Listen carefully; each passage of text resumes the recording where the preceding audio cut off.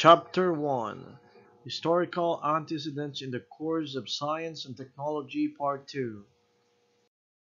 Let's now proceed to the Greek civilization.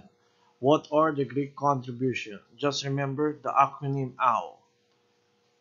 A stands for alarm clock. W stands for watermill. First is the alarm clock. The purpose of this alarm clock was to tell an individual when to start and when to stop. Usually, this alarm clock was used to signal the start and end of a lecture, which made use of sun or water that dropped into drums that sounded the signal of the alarm. Second is the watermill. This watermill addressed the problem in mass production. The difference between the wheel of Sumerian and the watermill made by the Greek is that the wheel of Sumerian is manually operated, while the watermill of the Greek requires access to rivers or flowing water which mills grain automatically in mass. Next is Roman contribution. Just remember the acronym NBAN. N stands for newspaper. B stands for bound books or codex. A stands for architecture. N stands for numerals. The first newspaper developed by the Roman were known as gazettes. These gazettes were engraved in metals or stone tablets which publicly display. When Egyptian was able to invent paper from papyrus, it was now easy for the Roman to publish news for the attention of the Roman citizens. One of the contributions of Roman is codex or bound book. The first cover made by the Roman was made of wax, but unfortunately it was replaced by an animal skin because it proved to be stronger and longer lasting. Another contribution made by the Roman is Roman numerals. However, this old system was no longer widely used today because of its numerical limitations. Lastly is the Roman architecture. This structure made by the Romans still amazes the people today because of architectural design that proved to be stronger and majestic that can be withstood with the hard elements of the environment. Some of the infrastructures in the Philippines were based on this architectural design, such as in the Supreme Court, Post Office, and National Museum. Let's now proceed to the Chinese civilization and their contributions. Just remember the acronym SGT. S stands for silk, G stands for gunpowder, G stands for Great Wall of China, and T stands for tea production. One of the contributions made by the Chinese is silk. This silk addressed the problem of mass production in terms of paper and clothing. Another one is the tea production. This addressed the problem in terms of health.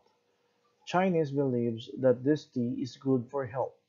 Furthermore, China became known for its tea production exports aside from its silk production.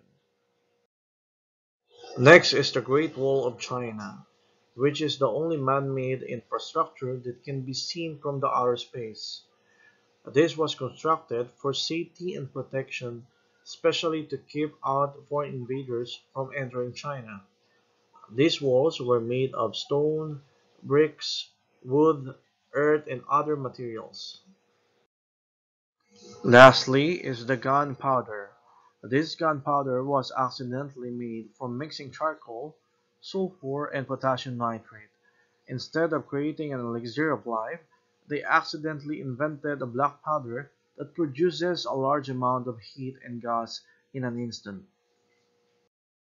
Let's now proceed to the most innovative contributions made in medieval period. Just remember the acronym PMTW. P stands for printing press, M stands for microscope, T stands for telescope, W stands for war weapons.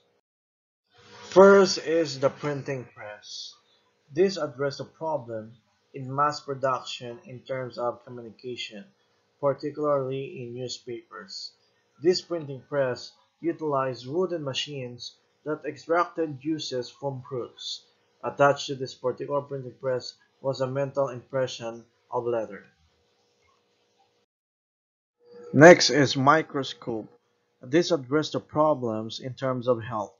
The invention of microscope was the key in the discovery of new means in preventing and curing illnesses such as bacteria. In this stage, doctors can now see what causes certain sickness or diseases. Third is the telescope. Using this invention was one of the key factors to address problems in navigation. This has been used by the ship captains that needed to see far and wide areas in order to avoid dangers at the sea. Lastly, the war weapons.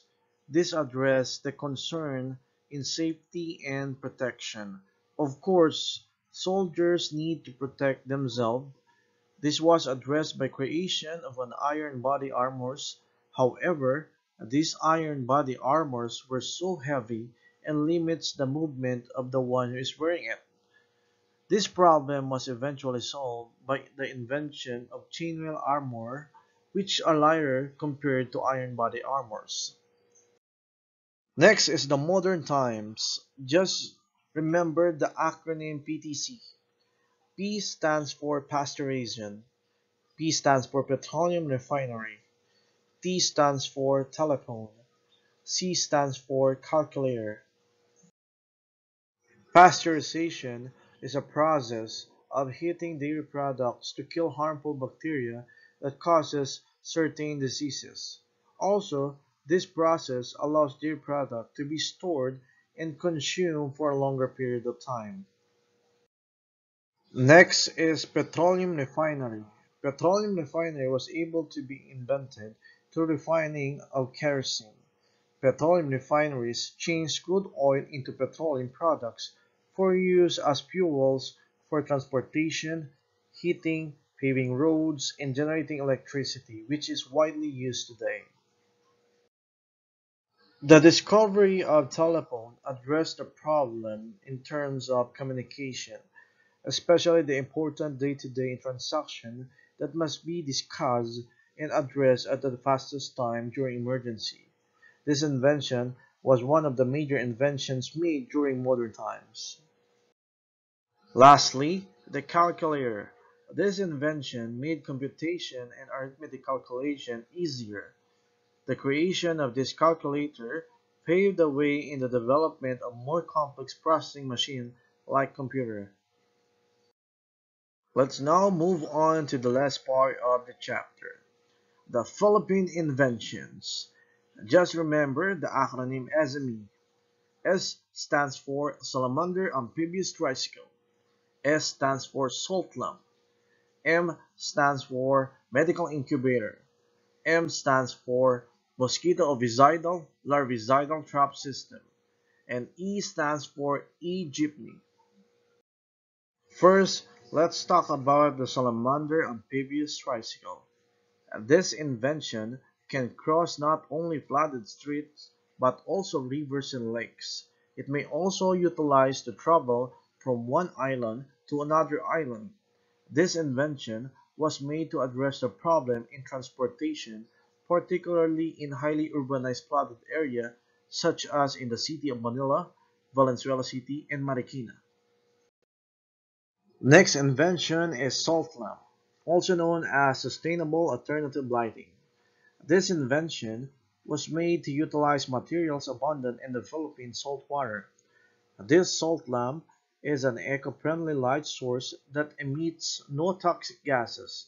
Moreover, this is specially made for Filipinos in rural areas with no power supply and Filipinos who have resorted in using candles and kerosene lamps that carry certain risks of fire hazards.